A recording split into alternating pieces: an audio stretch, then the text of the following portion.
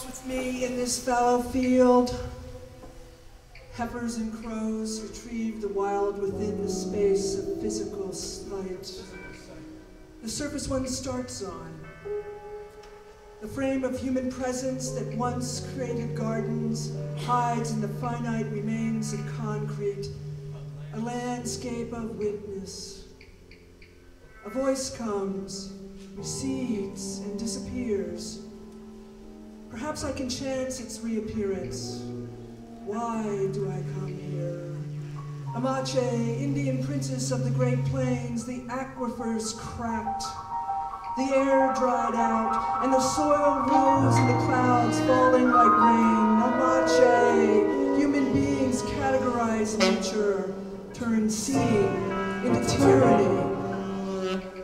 I am not sure the tree that catches my eye, but I hear katapa. Does it find its form, or is it empty of it? Naming can build walls. Calling people names defines identity, denies the other that is within.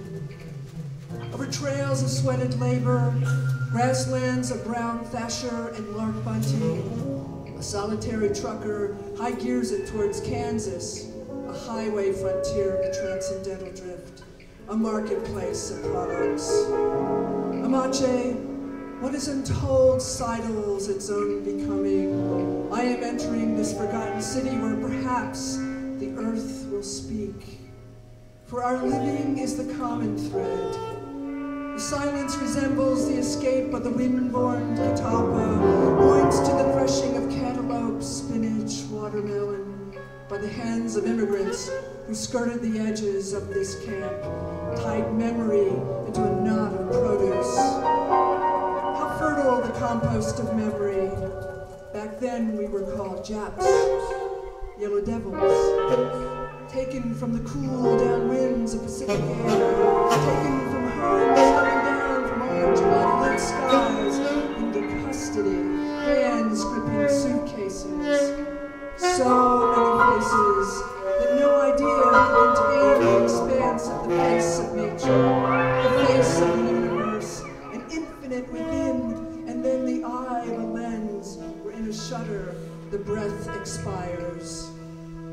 Amache, I, mother to no one, wears the threatened face from the jailer's barbed wire fences, guard towers, one messful per unit, dirt floors, dead walls. Stories of home fused with turning of soil become remnants.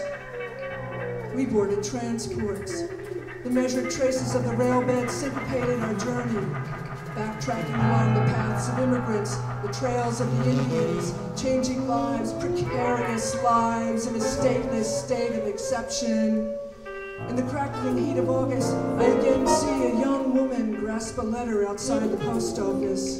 Boys play touch football, watch towers in the background. An elderly man at the table with a cup of tea looks up, offers a wildflower to his grandson, and the boy smiles. He is awake in the now, where the past and future meet. To simply be without fear in this experience of loss determines my love for what I have yet to hold. Perhaps this moment occupies the wordless.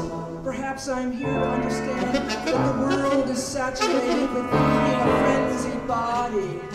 Perhaps in the absence of place and the foregoing of pleasure, the seed that does not take root becomes a field of relics. A hearing of the land itself waits on unfinished surfaces. If I were only to love this world, but here in the presence of the no more, underfoot in the presence of the not yet, I cannot really measure the ground of battle markers. There are narratives inside these frames, often in apposition, faces that erase the memory of love. The distortion of a face is the messenger for the original face and the unkillable human core. Even when burned into a concrete wall, evaporated in the moment when struck, mere flames cannot destroy the human lives of the The unkillable human does not border on fiction. Amache, it is something otherwise, something other than being here, something that runs against borders beyond color lines, into the very